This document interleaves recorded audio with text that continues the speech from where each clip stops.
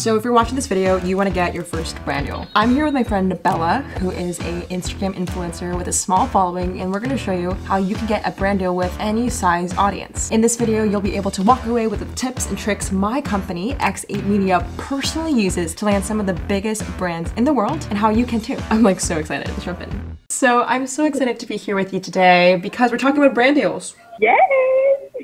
For people who don't know you, do you want to talk about like your name, age, where you're from, what you're doing? Just a quick bio, Bella. So I am Bella Osterhout, and I am 17, and I have been good friends with a well-known YouTuber, Haley. I've always had kind of just like a tiny bit of a following just from being friends with her, and so up until this year, I never really used my Instagram or treated it as a business. It was more just like posting pictures with my friends. So this year, I wanted to start taking it seriously and start being more of an influencer. Right now, I'm currently posting more lifestyle things, but I want to get more into fashion type content. So that brings us to today's call, and you also want to work with fashion brands, maybe. I asked you last week to create a list of brands you want to work with. So Bella, imagine if this call goes well, you learn everything you need to know. 1 month from now, everything goes well. Where do you want to go? Definitely want to be able to work with pretty nice brands and hopefully start monetizing my content. I think that's the main goal for me right now. I just think that it's an amazing opportunity that I already kind of have a head start or have my foot in the door. In the future, I want to have my own brand of some sort. I totally agree. I think starting early can allow you to, in the future, have more options, right? So in today's video, we're going to teach you how to get your first brand deal, and we're going to talk a little bit more about working not only with just any brand, brands you believe in, and brands that value you so you can get paid. Sounds good? Yeah. You wrote down a list of like 80 brands that you want to work with. I already looked at Bella's account, and I can definitely tell you with your current following of around 30,000 and your engagement rate of like 10,000 likes, I would definitely say you can charge a brand anywhere from $500 to $1,000 per post. So when you hear that number, what do you think? I mean, when I see that number, it's pretty shocking, honestly. It kind of makes me realize like, oh, that's the value of what I'm posting. Like, I don't think I understand the value of the audience that I have, the engagement I have.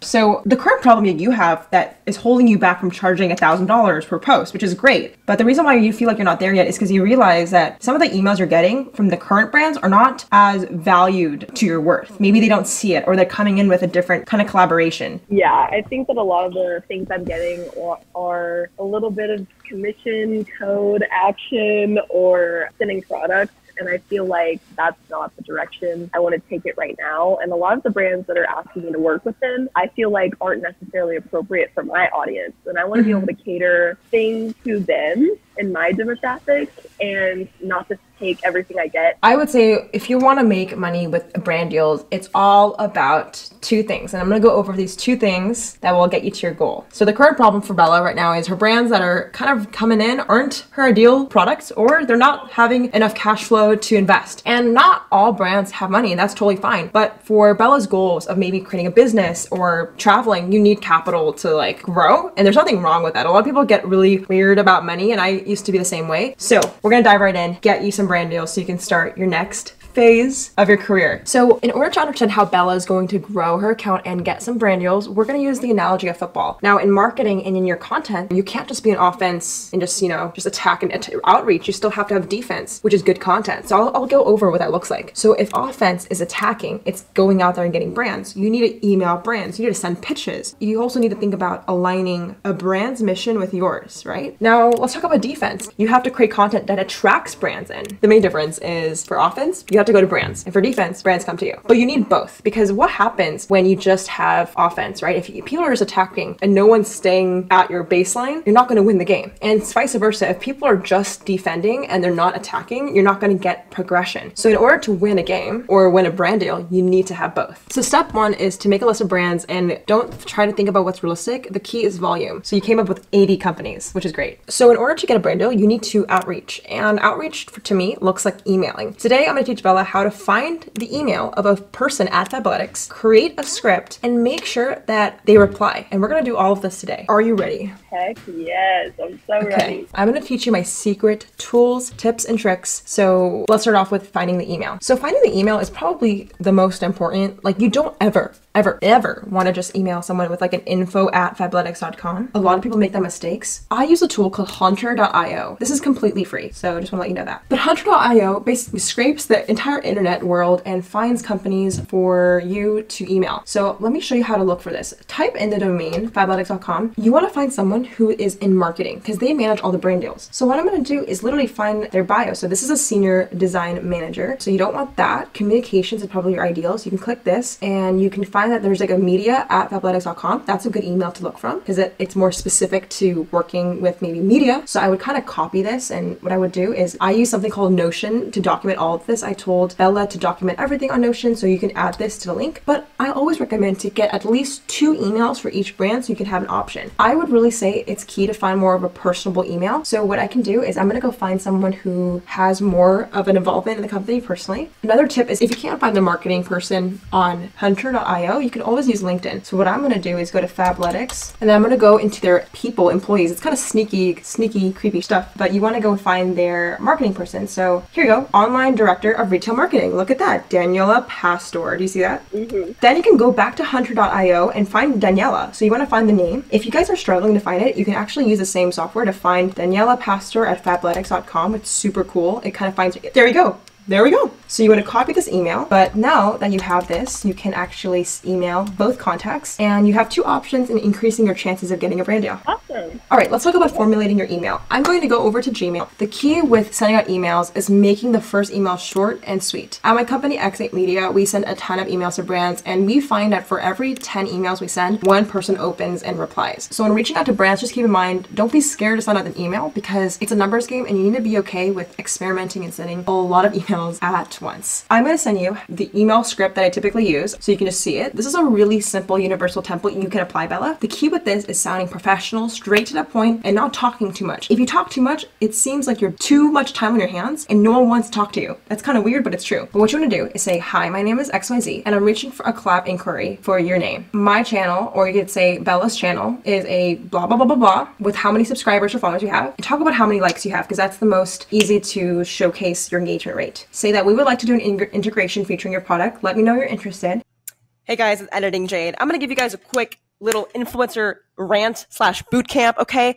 I see a lot of influencers make this mistake, and they add the pricing to the first email. The reason why this is a problem is because brands don't work that way. And let me explain. So yesterday, I was speaking on a panel with Ian from SeatGeek. If you don't know who Ian is, he's the director of marketing for SeatGeek, which is a huge company that sells tickets. They're responsible for doing the multi-million-dollar integrations with David Dobrik and all those successful campaigns with billions of views. And he told me on our panel that the way they measure success is conversion, and they issue out budgets every quarter. Okay, so what does that mean? So you have to understand in the brand's perspective, if you come with like, this is how much I charge, and A, it's the wrong time because they don't have that, you didn't come at the time where they're issuing the budget. Second of all, if you have a fixed rate, then they feel like you're not as flexible and they feel like you might not even want to be a part of the campaign because they don't have it.